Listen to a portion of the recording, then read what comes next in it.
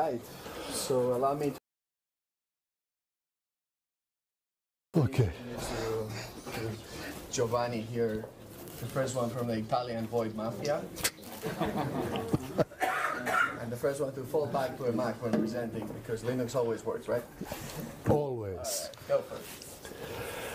So, I'll try to be very, very fast and to leave some space for some question and answer, because we'll cover a lot of ground here, because real-time communication is getting complex and complex. We have multiple protocol, multiple transport, and so if you want to build something that is really scalable in this real world where you have so many paths and so many different clients, you really need to put some thought on it, some real engineering, and to have also some real-world experience to check out what it works and what no. High availability as a first thing. The most important part in high availability is you really need to have it all double, at least double. So before to thinking at complex things, at software or things like that, you first have to have double power supply, double different circuit for your power, and double switches. For example, I mean, you can put so much thought into having your double networks and things like that, and then your switch burns and your doesn't work in anything. So as a first thing, you double it all. Then you come out with the simplest high availability architecture, that is an active passive. So you will end up with one machine that is staying idle on the side of an active machine, and that works very, very well, and is maybe the most important architecture for critical systems. So you actually have a spare machine that is just on the side doing nothing, but it doesn't scale. It doesn't scale at all. So you can use this architecture just to protect something that is a critical service, but is absolutely nothing that you can scale and that you can absorb millions and millions of user packets or whatever you want. So you need something that is high available and scalable. And so in this architecture, this doesn't scale at all, because you have one that is completely idle, and you have only one to absorb all your clients. Then you start thinking at load balancing. So you end up having many machines and something in the front that just distribute the calls, distribute the packets on all those machines.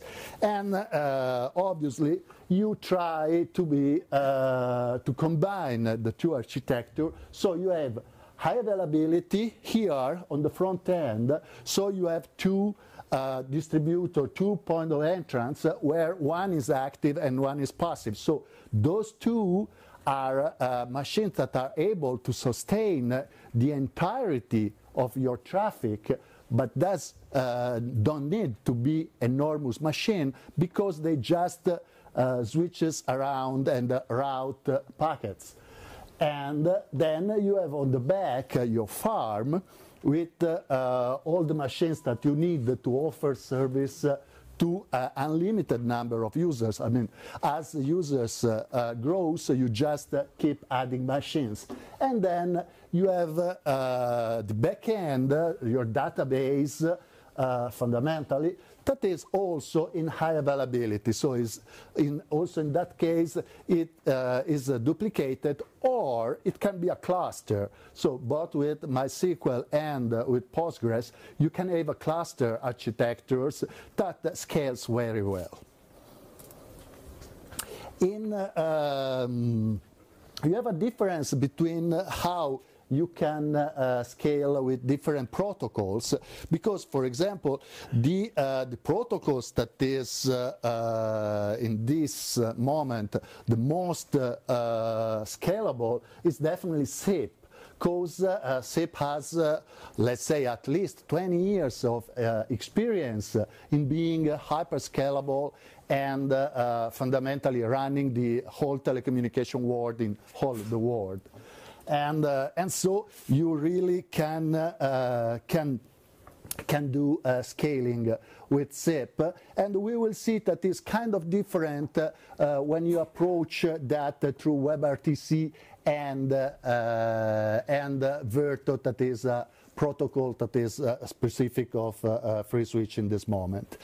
And another need that you need to take care about is NAT, because as you know, all of our client will be behind NAT at that on that home, on that office, behind routers that apply a NAT. And we had before all the presentation that was all about not having no more NATs, but I mean, for some year we still have to deal with NAT.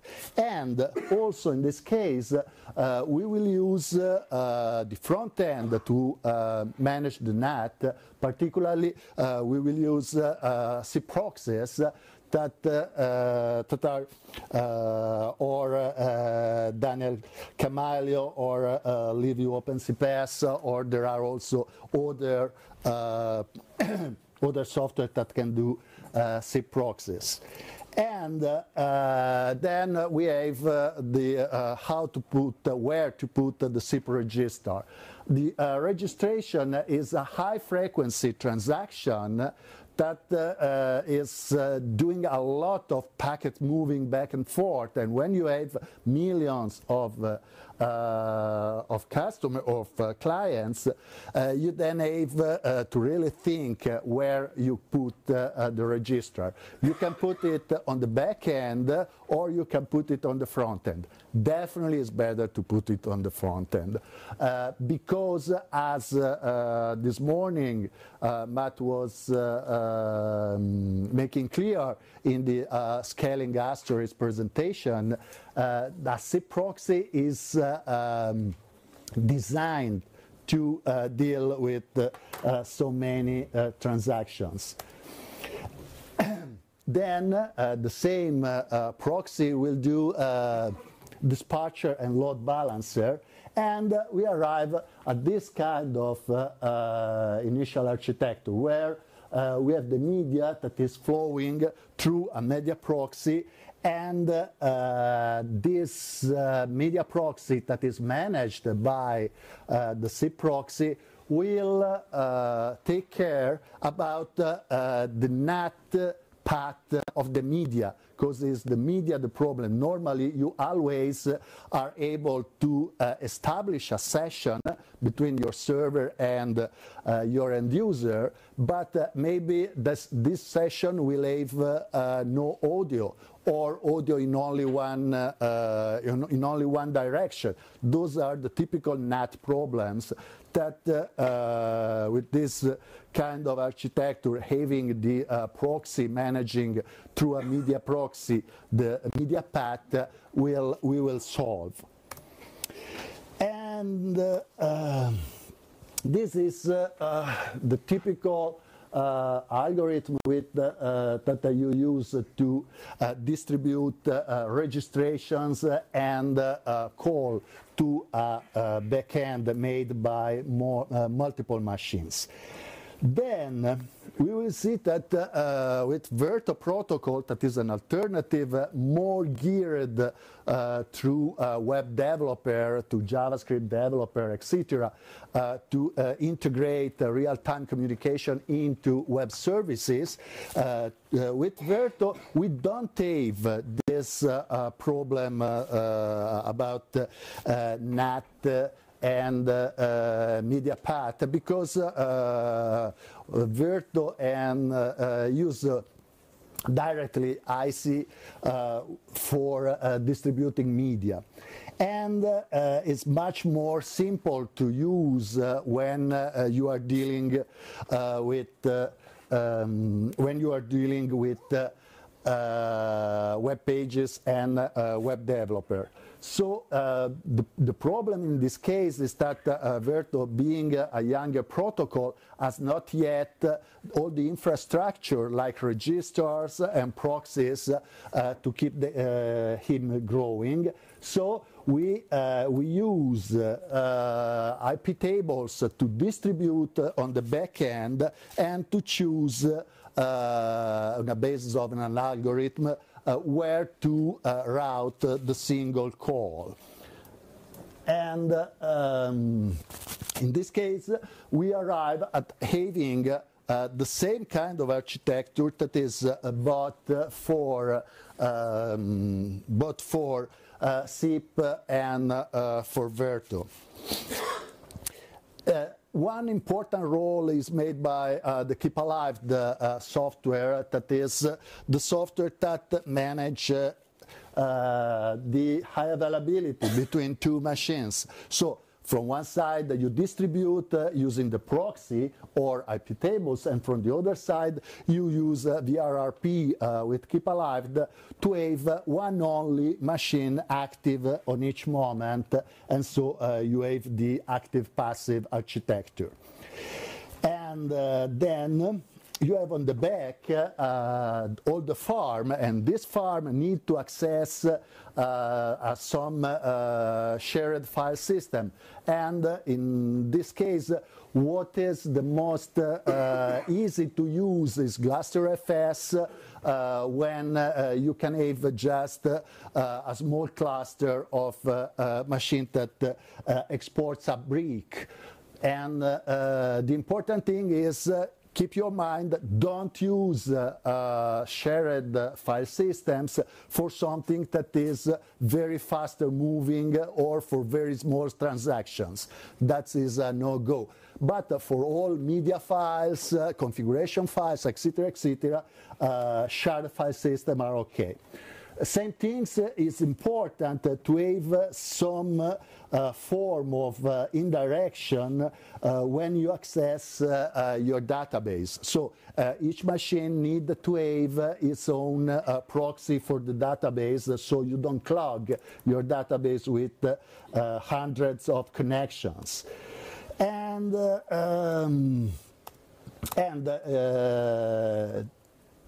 this is about load balancing into scaling, but we have a lot of special cases, as also Matt was talking this morning, that you need not to blindly distribute your incoming call, but you need a call to land on a specific machine because it needs to be joined at the audio level with some other call.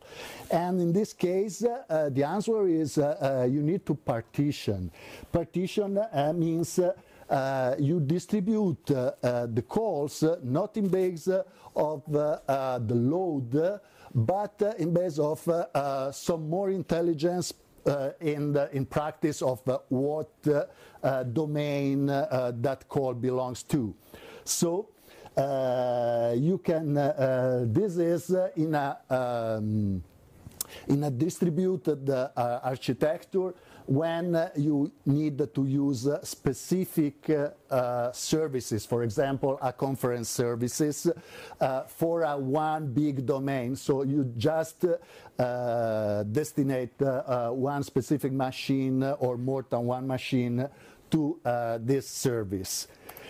But you have another situation that is also very, very common and that has its own specific need, that is multi-tenancy. So you may have just the opposite, not one big domain with millions of users, but many thousands of domains, each one with maybe 100 users. So what you do in this case is that you distribute and hash on the domain. So each call that pertains to a domain goes to a specific machine, and in that case you have another set of keep alives where you have let's say one spare machine for each 4 machine, and that machine is ready to take the place of the machine that failed. And this is the last slide, so I was able to stay in the time. Okay, so those are books, just. Please, questions? Come on, you're on time. Italian in time. You got 3 minutes, bro. Hey, we're not that. Tell us about the book then. There's more than one book. Which book do you want? Oh, damn, the good one. Yeah, a couple of. And probably there will be another one for August. And so if there is no questions, I invite you all to come in Chicago for ClueCon, and that it will be like the spiritual continuation of this conference. So, question. We have 2 minutes for questions. You can ask everything. What is the best pizza in the modern trade? One that does this one spare for multiple things. That is now ready and working. It's out there. Maybe I not understood the question. This module that does the one spare server, that's fully functional. Yeah, that will be a fully functional server that, I mean, you keep virtual IP addresses on those machines. So if one of those machines goes down, this one will take its address and just will work as it was that machine. And that's it. You just restart the services and give it the new IP address. Sort of wiki page which said Yeah, it's keep alive. Yep. And obviously, if you have 100 production machines, you may be better to keep like 5 spare or things like that.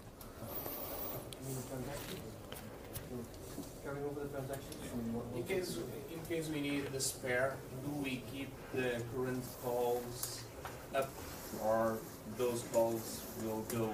That's definitely depend. Almost all WebRTC calls will be able to just continue. Yep. For the voice call, or let's say for the SIP call, it depends. FreeSWITCH has a mechanism to migrate that. I will not put so much into that.